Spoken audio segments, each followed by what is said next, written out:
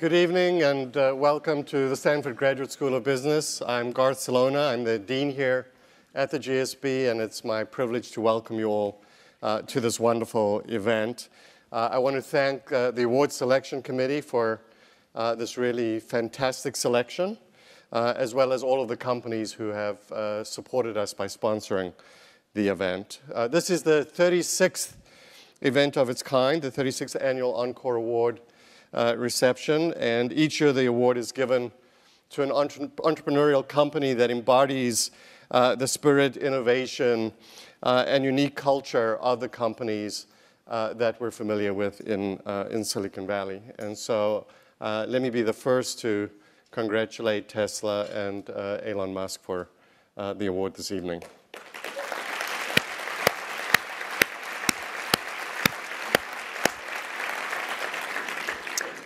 I'm going to be brief before handing you over to Jeff, but I did want to just spend a few minutes saying a little bit about the things that we've been doing here at the Graduate School of Business in the area of entrepreneurship, and I'm very quickly going to reference three innovations this year.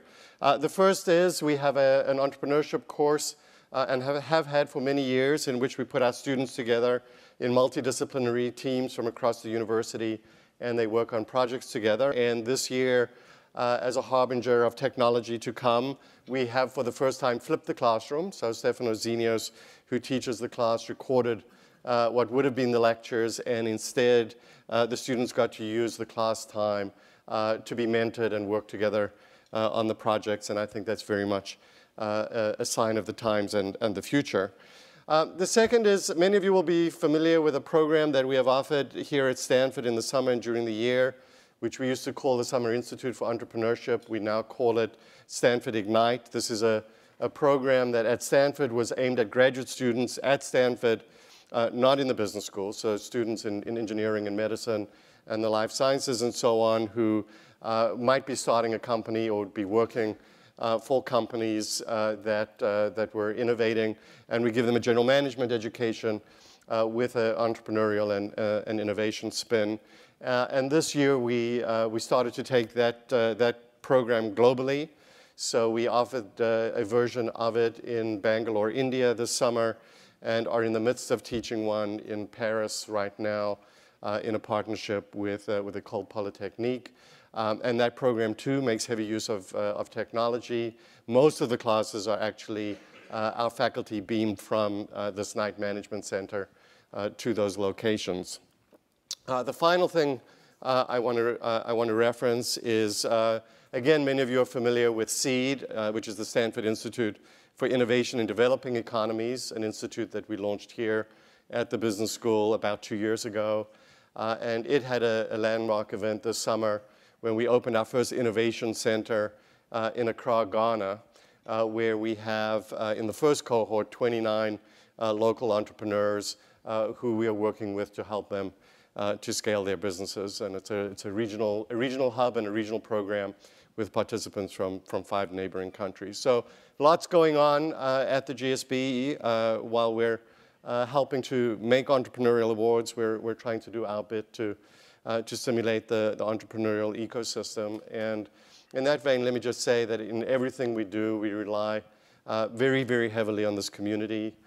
You come into our classes to help teach and mentor our students and help us in a whole variety of ways. And we're extremely grateful and delighted to have you all with us this evening. Thank you very much.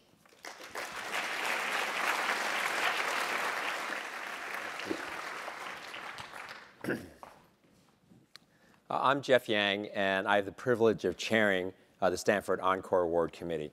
So you may ask, how do we pick a particular company to win the award? And I'll tell you, we look at 4 things. The first is companies that embody the entrepreneurial spirit. We look for companies that are doing something big, bold, and important. Look for companies where the founder has or continues to play a very important role in the company's success.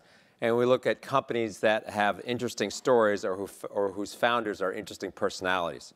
So you might say, well, how'd you get Tesla then? It isn't quite. So the story of Tesla, so you look how it stacks up, and you say, well, Tesla was started by two engineers, Martin Eberhard and Mark Tarpenning, who believed that electric vehicles could change the world. Okay, check. Tesla has succeeded in an industry where startups aren't supposed to succeed by incorporating novel design approaches to little things like concept design and battery design and body design and drivetrain design and manufacturing design, supply chain management, and mass production. Tesla's attempting to disrupt an industry in which its competitors have massive scale and long histories. Okay, check. Elon Musk, the company's Series A lead investor and now and chairman, continues as its CEO and product architect. Check. And finally, an interesting story. Well, Tesla's practically gone out of business, my understanding is a couple times, and is now a runaway success with a market cap of over $23 billion. Its CEO was the inspiration for the character of Tony Stark in the Iron Man series, according to its director. Check, check, kind of an interesting personality. You get the picture. Tesla was the first U.S. auto company to go public since Ford Motor Company in 1956. And despite having approximately 1% of the revenues of GM and Ford and BMW, its market cap is roughly a third to a half of these venerable brands. It's my pleasure to introduce Elon Musk. Elon was a native of South Africa and studied at Queen's University, University of Pennsylvania, and ultimately Stanford to pursue a PhD in physics. He started Zip2, a software provider which was sold to Compaq. He co-founded X.com, which was later renamed to something called PayPal, which was acquired by eBay. He founded his third company, SpaceX, in 2002 and continues as its CEO and CTO, which I hope he'll tell us a little bit about. He's also the founder and chairman of SolarCity. And then in his spare time earlier this year, he announced a proposal to form a new form of transportation he's working on called Hyperloop. But most importantly, for the purposes of tonight's program, he's CEO of Tesla Motors. Tonight,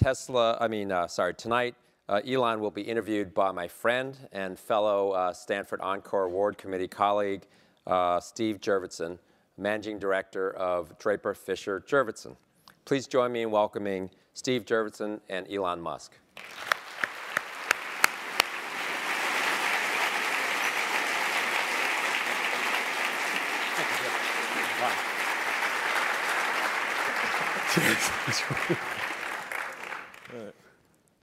Someone will yell if we got this wrong. I think they told us 5 times. I sit here, he sits there, and then just as we came up, he's like, which one do I do now? So before we start, we're going to try to keep this a little casual and interesting, as well as try to get into the mind of Musk a little tonight. And it's a marvelous place to delve. You'll all have a chance to ask some questions later, so you can start thinking about that now. I'll start with a few. But as a warm-up, and I think this might be something Elon might like to see, about a year and a half ago, before Model S shipped, I remember him saying with sort of a gleam in his eye that he relishes the day that he'll be driving around somewhere in Silicon Valley and see a Model S on the road that's not like an employee car that's in testing, but like a real customer, like that he doesn't know. And so as a quick survey of hands, how many people here today saw Tesla driving around Silicon Valley? And I don't mean the one out there, because that means you've all seen multiple Teslas, right? I saw 10, I counted today, then I have a short commute. So, that dream has become reality, and what Tesla has done has been a marvel to watch. So I think a lot of folks here, business students, friends of the firm, are really curious on how this all works. And so if we could, start with some design questions and then some organizational and people kinds of questions. But starting with design, as you think about the big problems in the world that you are addressing, do you start with a particular product in mind? Like there could be this Model S, there could be this Falcon 9, and then think, how do I get there? Or do you start with saying, there's something broken in the world, and I'm going to fix it, and I'm going to commit to do it, even if I don't know how I get there? Sure. So let's see. Is that on? Yeah, it seems to be good. In the case of Tesla, SpaceX, and SolarCity, and actually also the PayPal and the Zip2 before that, it really stemmed from when I was in college. I was trying to think what would most affect the future in a very likely to be a positive way. So the three areas where I was quite sure would be positive were sustainable energy, internet, and making life multiplanetary. And then there were a couple other areas where it's maybe a question mark, like AI and writing genetics. And what was the last one? Yeah, rewriting genetics. Rewriting genetics. Oh. Yeah. So just have big impact. It's good to know where phase 3 and 4 might come. Yeah. You know, potentially negative consequences, hopefully positive, but something could go wrong. So did you have and like they a make movies rank about order, that. like was it top 3 and a couple of contenders, or were they all kind of jumbling around, waiting for the right moment? I just thought, you know, if you look ahead and say what's really going to have an important effect on the future of humanity as a whole, those were the 5 areas that that I could come up with standing in the shower, basically. You know. So there's this moment of epiphany that you held for a while because you didn't pursue those right away, right? This was sort of an early vision that you then got opportunities to execute on.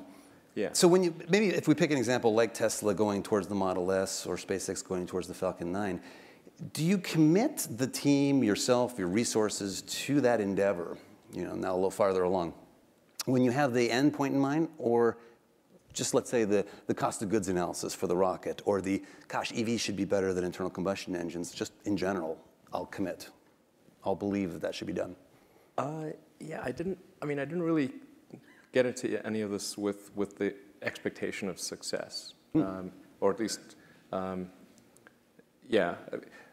I mean, I started out with thinking, okay, I'm going to do something in the electric vehicle space, and that's why I originally came to Stanford, was to work on advanced energy storage technologies, in particular ultracapacitors. So that was continuing on research that I'd done as an intern in Silicon Valley in the summer prior. So that's why I originally came out in '95. And then during that summer, I wrote some internet software, and I thought, okay, I can either work on electric vehicle technology, or I could sort of work on internet stuff. Try to do something with the internet. And I thought the internet would be something that would dramatically affect the future of humanity. It would be like acquiring a nervous system. And whereas previously communication would have to occur almost by osmosis, you know, from one person to another, or slowly through telephone or mail or something like that. But now, if you have a nervous system, any part of the sort of human collective can know about any other part instantly. Previously you'd have to be at the sort of Library of Congress, even to have the Library of Congress as sort of information. But with everything digitized and access anywhere, you could be in a jungle in South America, and if you had just an internet link somehow, you'd have access to all of humanity's information. So it would actually effectively create a superorganism and fundamentally change the nature of humanity itself. So I just want to be kind of part of that. Is that the path to AI that you might see? It's actually not exactly AI. It's some sort of human-machine collective intelligence. So different from AI. Although AI may not turn out to be exactly what. Hopefully not. It's not exactly what's like described in Terminator or something. You know? Now, quick pause for those who haven't been to SpaceX. The data center has got to be the coolest thing you've ever seen. It's Skynet on the door, Cyberdyne Systems branding and logoing, the most badass set of lights coming from all the blinking servers. So you own it. Exactly. Yeah. Our FVA and CFD cluster is called Cyberdyne Systems. We'll get back to influences later on, but I want to try to see if I understand what you were saying about this.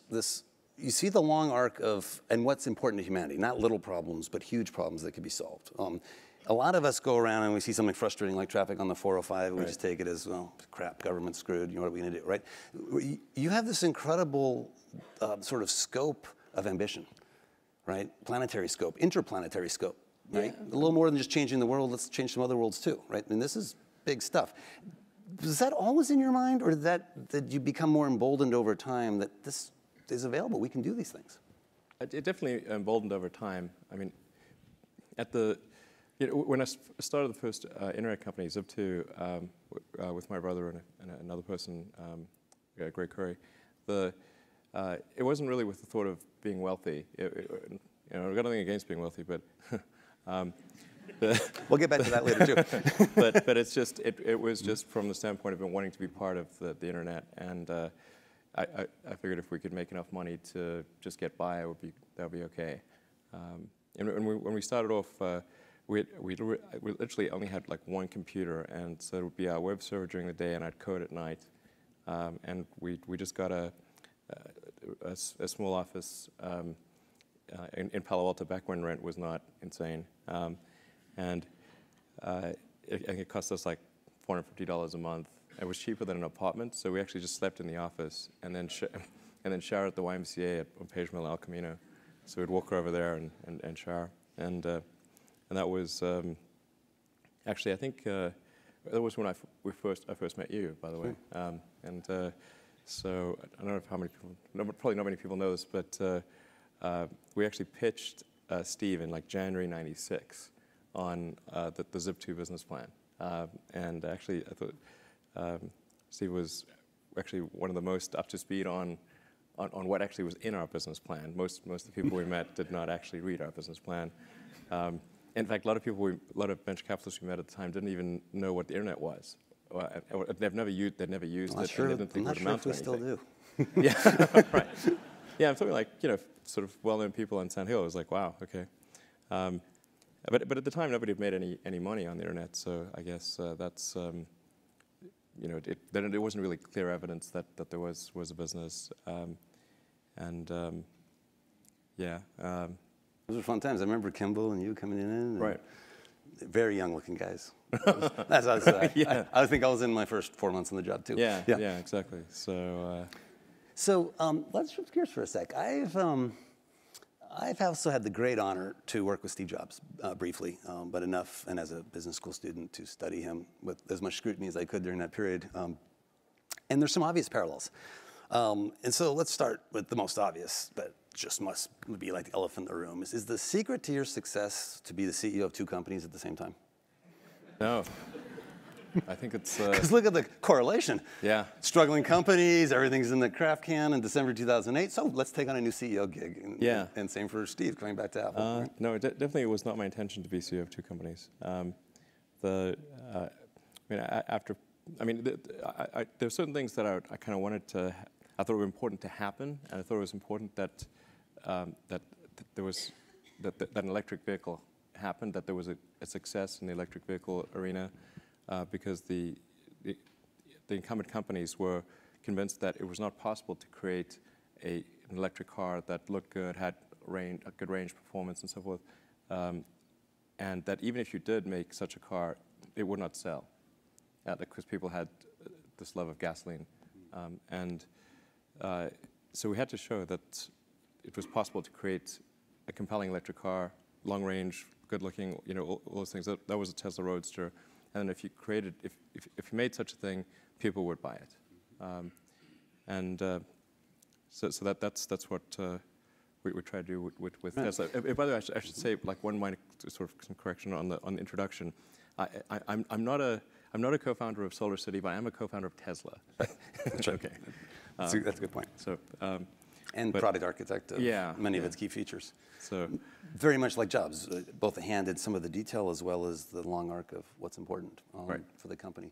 The quip though about being co-CEOs is more than just a joke, in that I wonder if, in ways that are hard to predict, and you wouldn't set out for this amount of work, it seems insane, but inevitably, both companies cannot expect more than half your time at most. It sort of naturally forces a delegation upon you and an expectation they have to rise up for partial awareness at best, right? Yeah. And I just wonder if that helps drive prioritization and really focusing on what's important a bit more than you otherwise might have to. It probably does, yeah. I think I'd probably do, yeah. I mean, because I have to triage the things that I do at each company, and constantly think about what is the most useful thing that I could do. But even with that, it still actually does take an enormous amount of time. And for a while there, I was just doing constant 100-hour weeks, and that's definitely wearing. And now I'm kind of in the 80 to 90, which is more manageable. But that if you divide that by 2, it's only like maybe 45 hours per company, which is not much when there's a lot of things going on. You're like a slacker. I mean, yeah. So. It is interesting also how you have a love for certain aspects of the product. So at SpaceX, the whole concept and the vision of going to Mars, backing into features and stuff. It's a wonderful thing to see. I think what obviously should strike folks in the room as remarkable is the diversity of industries that you've tackled, right? From commercial banking to the military-industrial complex to the automotive industry. These are heavily regulated industries that generally investors flee from and startups routinely fail in, and they haven't seen much change for good reason over decades.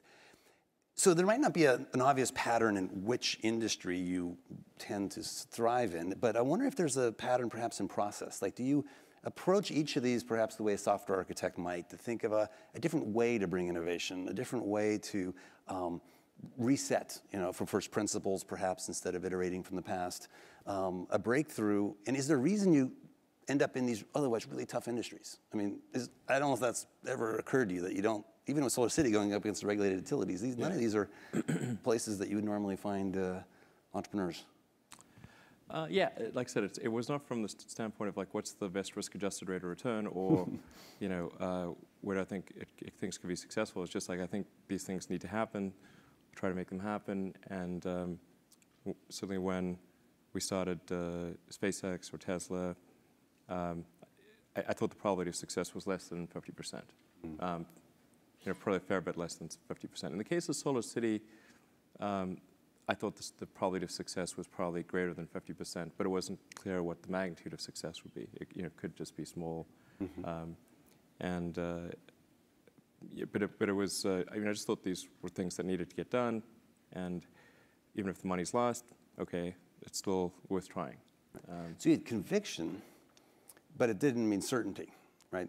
You knew that all vehicles would be electric in your heart, but not ultimately, that Tesla would necessarily yes. succeed. I mean, I think the sort of fundamental good that Tesla can accomplish is acceleration of the inevitable, which is electric transportation.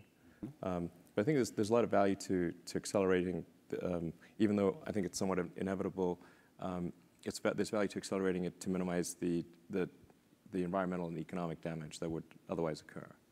So, it's better if we transition to sustainable transport 10 years or maybe 20 years sooner than might otherwise be the case. And I think the Tesla's effect has been much greater than the cars that's made internally, because when we announced the Tesla Roadster, then Bob Lutz, who was vice chairman of GM at the time, saw our press release and said, if a small company in California can do it, then so can GM. And he took it to his engineers, who told him that you couldn't build an electric car, and told him that they needed to get going. And that's what got the Volt rolling, and that in turn got Nissan to do the Leaf, and so it's kind of got things going. And ultimately, it's what we induce other companies to do that will have a greater impact than the cars we make ourselves.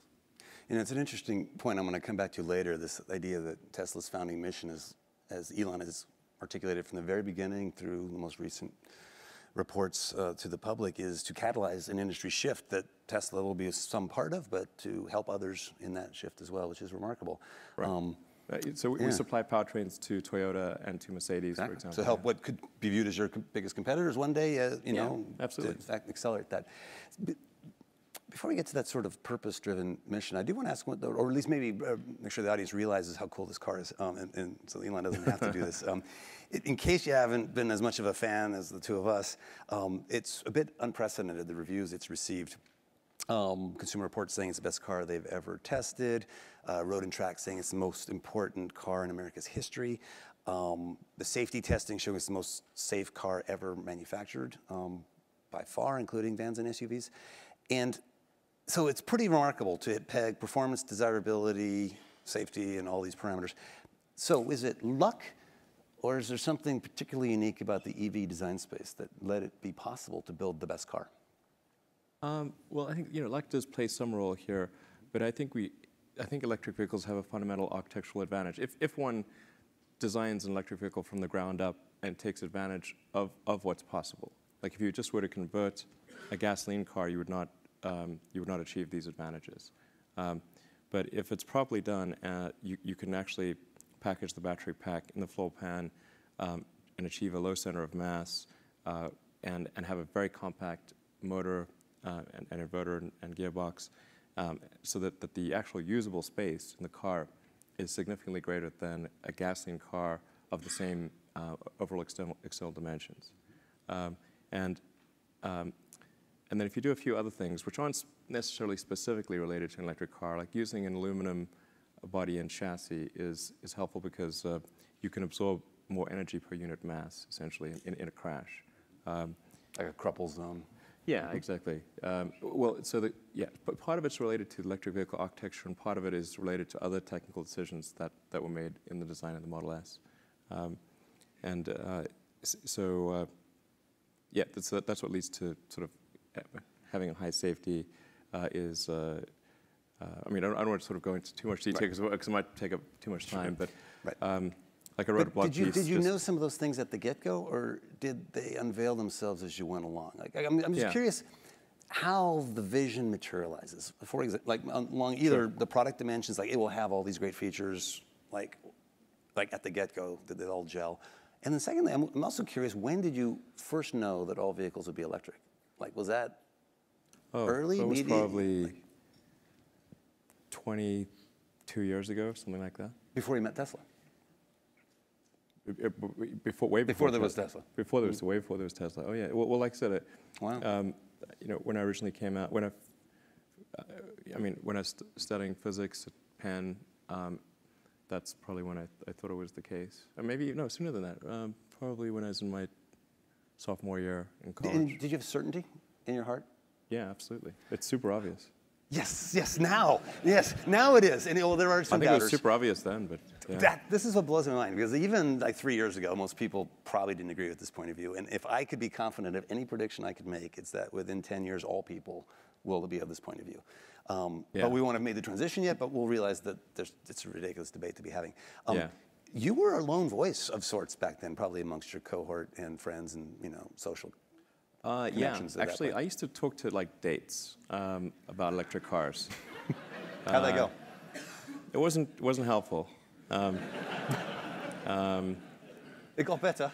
Yeah, so actually I ran into a girl I dated briefly in Canada, Christy Nicholson. She's now like a writer for Scientific American. And she mentioned, when we went on a date, I asked her, do you ever think about electric cars? And she said, no, I don't. So yeah, it was a while back. It's pretty. I mean, almost everything's electric that we have in our daily lives. So it was from the physics of it. The heat loss of an internal combustion engine, it's pretty amazing. Pretty amazing. So I want to share a little story that leads to a question along a different angle. I don't think you've heard this before, but I find it fascinating. I was at a lunch at a Google event, and out of the blue, with no expectation this would be a topic, Larry Page turned to me, knowing a little bit about our connection, and said, how much money do I have? And he mentioned a number. I thought that was cute, that he was trying to recall that. He goes, if I were to get hit by a bus today, I should leave all of it to Elon Musk. Really? Yeah. He said that? Yeah. And so I'm like, paper or pen? Can we please get this down on? Yes. So he likes zingers. I know that actually. Like he's a good friend of mine. Mm-hmm. So context is important. Actually, I met Larry before he got venture funding. Oh, really? So yeah. So that's like 97 back in the garage or something. Days? Yep. Yeah. Wow. Well, he's a remarkable guy. Obviously, also an underachiever, and has a company that wants to do good in the world, right? Yeah. And I think he looks at you with a bit of envy, because what he then proceeded to say was, I could give my money to a nonprofit, and a lot less would get done than a corporation that's pursuing things that are directly aligned with things I care about, like getting off of oil and colonizing other planets. He believes in those missions and thinks that a corporation, if endowed with the right to do that as its business purpose, is the best vehicle out there, and wishes he could do more of that in his own life. He compared poignantly, I think, to some other software companies in the Pacific Northwest who might have executives who do evil for the first part of the career, then do good for the second half, and then the sad story of others who never get to the second half of their life, like Steve Jobs. Not in a joking way. I mean seriously, and it was a very deep moment. So it raises the question of a purpose-driven business. So you've heard already that Tesla is not just trying to make money. That is not the priority. In fact, if you read the most recent shareholder letter, it says profits are not. In fact, I started off the shareholder letter saying the profits are not our primary goal. And then I got a little bit of some of the board members who questioned that statement.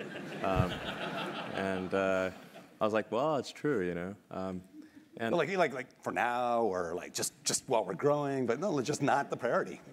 Which I think in a business school is a really good point to dwell on for a moment. Yeah, it's not that I think they're unimportant or anything. It's just not the primary goal. That's right. And I actually told people that on the IPO as well. And so it's not like new information, or at least, if people had watched the IPO, it's not new information. And actually, amazingly, the stock went up after that.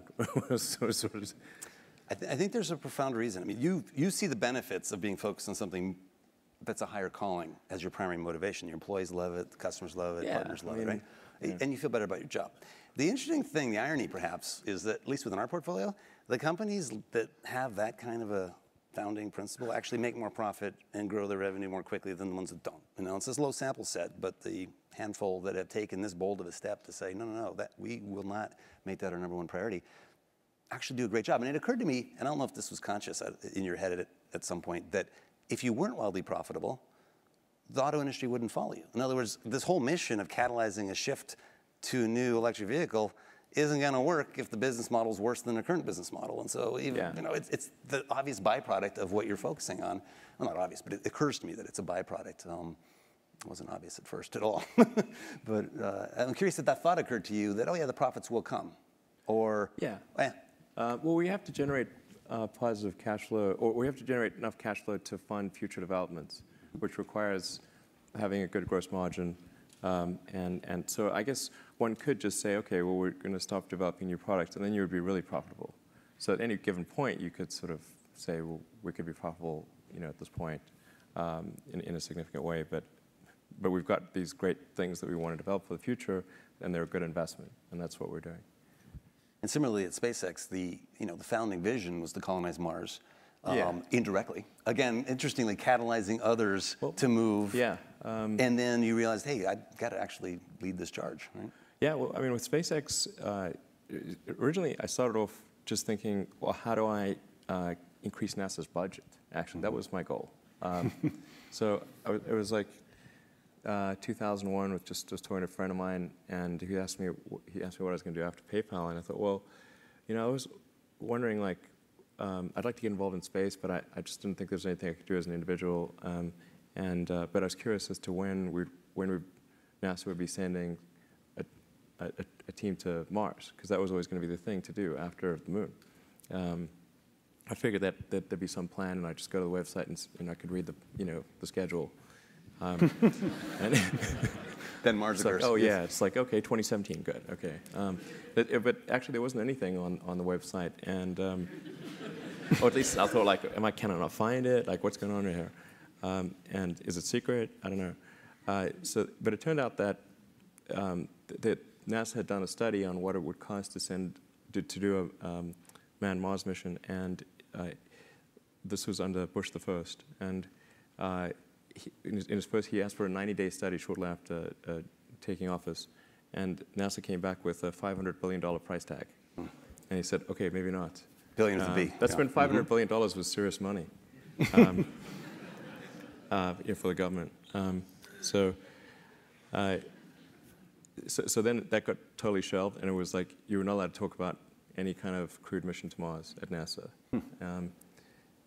Anyway, but I thought, well, if I can do something that would galvanize public interest, and then that public interest would translate to additional appropriations for NASA and increase their budget, then maybe they could do it. So actually, what I started thinking I would do is send a small greenhouse to the surface of Mars with seeds in dehydrated gel, and then upon landing, hydrate the gel and grow the plants. And the public tends to respond to precedents and superlatives. So this would be the furthest that life's ever traveled, the first life on Mars. And you'd have this great shot of green plants on a red background. And I thought, okay, maybe that would get the money shot. You got to beam that. Be the money shot, yeah. I'm never quite sure whether that's a sort of a word you can use or not. Now I'm realizing maybe I should. I didn't know its origins until somebody pointed it out to me, but. Okay, moving back to that greenhouse on Mars. So the photo is out there, and it inspires others. So you get this great photo, and I thought, okay, well, if we could make this happen, this would be cool. And NASA would get the money and they could sort of send a team to Mars and it'd be great. So I tried to figure out how to do this with the proceeds that I had from PayPal. And I was able to figure out how to get the cost of the spacecraft down and the communications and the little greenhouse and everything. But the one thing I couldn't compress was the cost to launch, because there are only a few options. And the US options were way too expensive. And so I ended up going to Russia 3 times to try to buy the biggest ICBM in the Russian nuclear fleet. That's where I'd start, yeah. Yeah. Go big or go home, right? Yeah. I mean, okay. There was some strange trips, that's for sure. But there's like virtually, like you can buy any. It's a very capitalist society in some ways. So I actually did negotiate a deal to buy 2 of the ICBMs minus the nukes. But I came to the conclusion after that 3rd trip that it wouldn't really matter. Like I actually came to the conclusion that my initial premise was wrong, because I actually think there's a tremendous amount of will in the American population, particularly, to explore. The United States, maybe more than any other country, is a distillation of the human spirit of exploration, and it's really fundamental to psyche. So, if people think there's a way, I think it would actually get a lot of support. But it can't be just banging your head against the wall. You've got to believe that this can be done without breaking the federal budget. So that's when I said, okay, well, is there some way to affect the cost of space transport? And so I got together with a group of people over a series of Saturdays just to try to understand, is there something fundamentally super expensive about rockets, or can the cost be substantially improved? We had a bunch of those kind of brainstorming sessions, and I couldn't see any fundamental obstacle to improving the cost of rockets. So that's when I started SpaceX. It's like, I'll just build them myself. Yeah. And then. But like I said, at that point, I would say the probability of success was definitely less than 50%. I thought it would most likely not succeed, but it was worth a try. But it's fascinating. So the parallels are so many between these companies. It's, again, probability is low, certainty that it needs to be done, certainty that it could be done by physics and first principles, that success is an option, right? It's one of the possibilities. And interestingly, starting with a Roadster and a Falcon 1 as a proof point to a larger design. As I look at the Falcon 9, and it looks like the product of a software engineer. Modular reuse, like let's build one engine and step and repeat, and building all kinds of elegance into the system design to abstract away, almost from the hardware into the software or into the design, the beauty of the system. And I wonder if that's why incumbents don't see this sort of re-engineering of the car or the rocket or the what have you. The Hyperloop is this, they don't approach it in that kind of blank sheet of paper. How would you do this if you didn't have to create jobs across districts or you didn't have some other ulterior motive? Interesting. Looking at the time, I'm going to ask one last question, but I'll give a heads up on if there's mics to start getting them ready for the audience, because I don't want to monopolize people's time here. Actually, there's so many questions I want to ask, but what I'll start with, maybe I'll try to end here for at least somewhat of a quirky one about influences. So we've heard about the Iron Man reference and your childhood interest in comic books and Hitchhiker's Guide to the Galaxy and Asimov. But there's all kinds of things woven into, like Cyberdyne Systems at SpaceX that we heard, and then some Easter eggs. So some of us noticed that the stereo goes to 11 on the Tesla. This is a Spinal Tap reference for those who know that this one goes to 11 and you need just one more. It's louder than loud. That's right. Exactly. That's right. But no one seems to have noticed the product lineup. So you got the Model S, you got the Model X. Oh, yeah. You've just trademarked the Model E. Yeah. No one's bet anything. What do you? Yeah, you got to. And the Model the Model Y. Yeah. Now, what's behind this? I know exactly. Well, I guess there's not a lot of humor in the trademark law, because obviously we just trademarked sexy. So, and then we're having this discussion with Ford, because the Ford's council, they also didn't get it, because they're sort of slightly opposing us using Model E, and and then they saw that we registered Model Y, and they said, "Oh, you're planning to use Model Y instead of Model E?" Like, no, it was just a joke. Like, we don't do that. Like, what does it spell? Come on. Fantastic. Well, do we, I'll keep going if we don't, but do we have microphones for folks if they want to ask questions? Okay, let's do a quick, see if anyone, oh my gosh, yes, we have some. Why don't we do that? Let's take a couple questions from the audience. And I'll let you guys figure out how to do the allocations. Thank you very much. I've heard you talk about supersonic aircraft. You guys have done some beautiful work at SpaceX on VTOL. Clearly, Tesla is focused on electric. Have you thought about the synergies of electric and VTOL and aircraft for solving the 405 challenge? For solving the 405 problem, well, I mean, I do think there's a and really VTOL, vertical takeoff and landing. Yeah, right. Sorry, vertical takeoff and landing is VTOL, and yeah, I do think there's a really I think the optimal sort of air transport solution is a VTOL electric supersonic plane, and it actually works together quite well for a bunch of reasons. In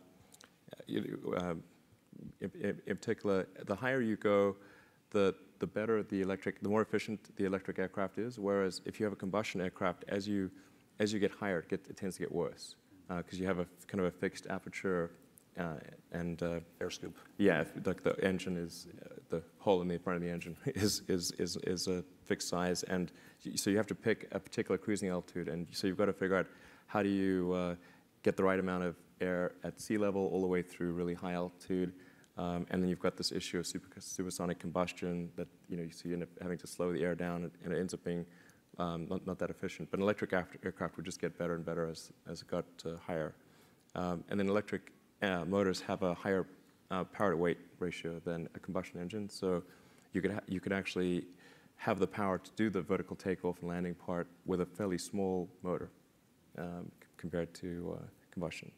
And then you could get rid of the elevator and rudder, so you don't need the rear control surfaces if you gimbal the motor. Gotcha. So it starts to look like a pod craft, like in Oblivion or something. Right. So it's something not quite. The real trick of it is like how do you make it really long range and at least as safe as existing aircraft. Those are really the only two questions on that front, I think. But they're tricky. They're certainly tricky. Don't underestimate those two questions. Great. Let's go to the next one, or whoever has a mic, however we're doing the allocation fairly and efficiently. Maybe give him a hand. Okay, no, that we have someone. Great. Hi, Yang Gu, GSB 94. Hey, Steve. Hi. Long time no see. One question: is Tesla going to expand worldwide? And I think GSB is going to host China 2.0 tomorrow. And do you have any plans to go into the biggest car market today? But I know you were a little concerned through another friend of mine. I actually asked you indirectly a few years ago that you were concerned about the secret and the parroting in the Chinese market. Are you still concerned about that, or you have a strategy?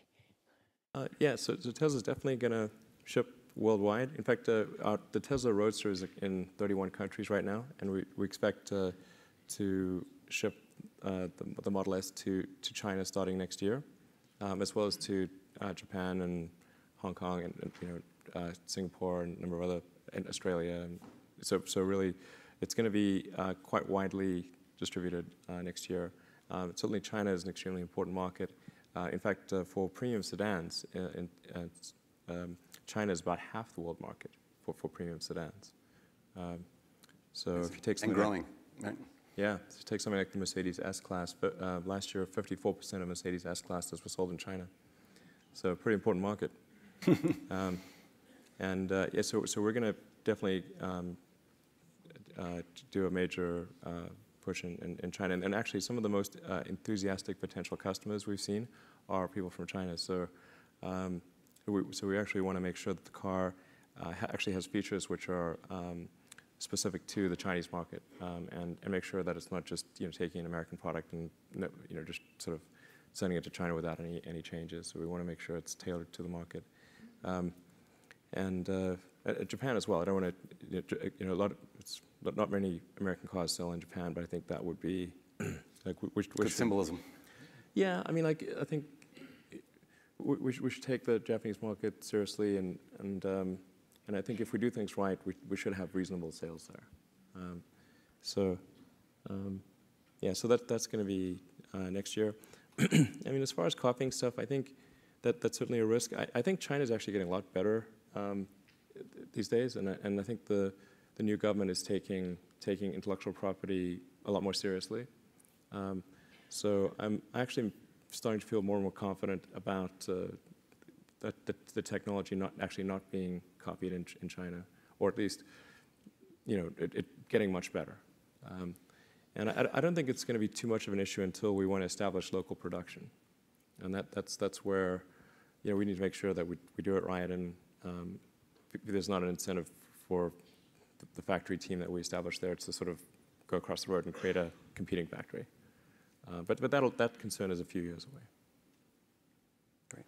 Do we have another one? Oh yeah. Up here. And the students are largely upstairs. Is that up right? Here. Yes. Mm-hmm. Hi, Alan. This is Gabriel Parra, MBA student. First of all, thank you. It is very inspiring to hear an experience about actually, changing the world using organizations as the organization that you created. Hopefully, we will inspire another Iron Man movie as well.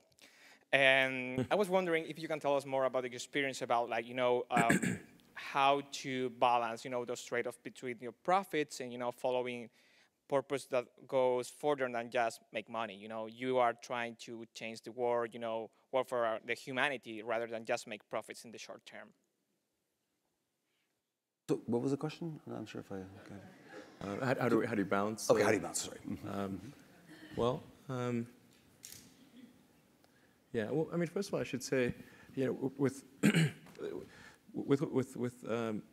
all of the companies, but I think particularly SpaceX and Tesla, although they're in a good position today, they went through some super tough times, and in fact, for SpaceX, I reserved capital to have three launch failures, or to withstand 2 launch failures and have the third one be a success, sort of 3 strikes. And actually, we had 3 launch failures. We were just able to scrape enough money together for a 4th flight that succeeded in 2008. And then also in 2008, as Steve knows, we got the Tesla financing round done on the last hour of the last day. It was like 6 p.m., December 24th, 2008. And if we hadn't gotten it done then, the company would have gone bankrupt a few days after Christmas. So what he's not mentioning very is narrow. The only reason that happened is he wrote a check for the remainder of his wealth to save the company during payroll and Christmas when no one else would. And Goldman had just failed a private offering, and the financial collapse was amongst us. There was no DOE loan. There was no Daimler deal. The car had a negative gross margin. It was not pretty. Oh, and you had your largest shareholder just completely pissed off and going AWOL. Yeah. Yeah. It was ugly. Yeah. Yeah. It was a stressful period. And that was just at work. I mean, yeah. So for a while, there really wasn't a question of profit or non-profit. It was like, we need to live. How do we live? So that was the main challenge. And now, I mean, now we're at the sort of the stage where we can say, okay, we can shift the dial between.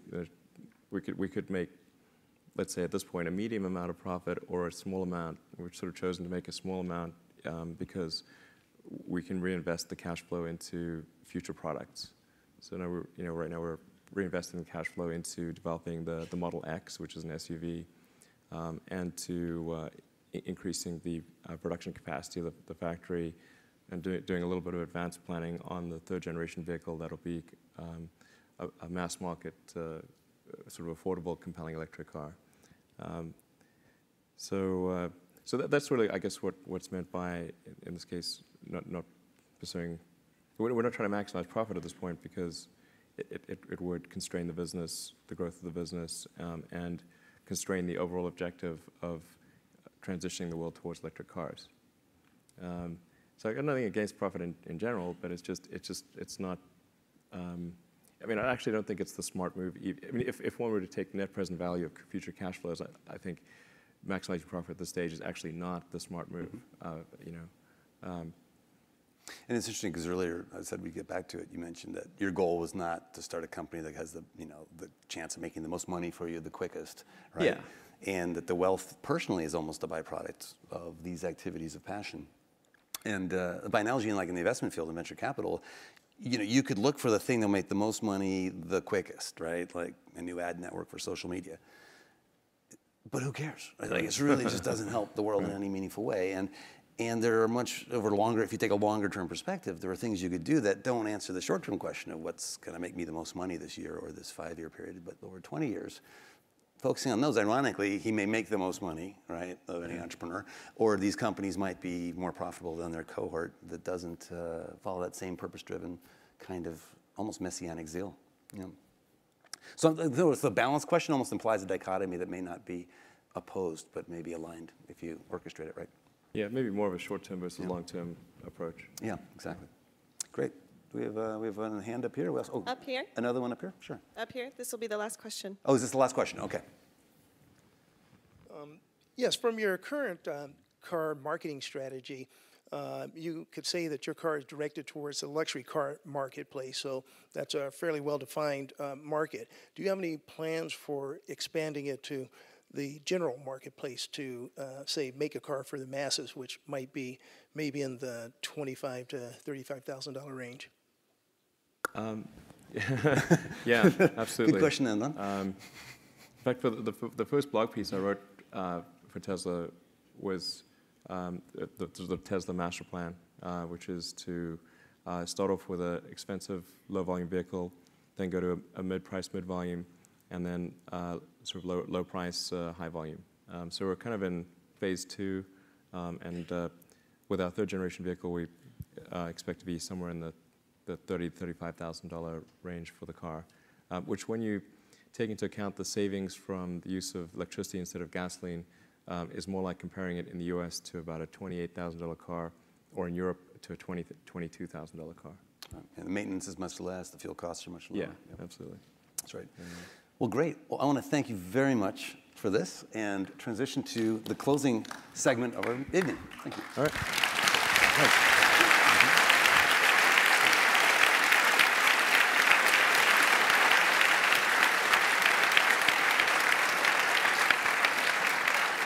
Well, Elon, congratulations on behalf of the Stanford Graduate School of Business and the Stanford Alumni Association, Business School Alumni Association. Dean Sloan would like to present you with this year's Entrepreneurial Company of the Year. Really great. Thanks. Thank you very much.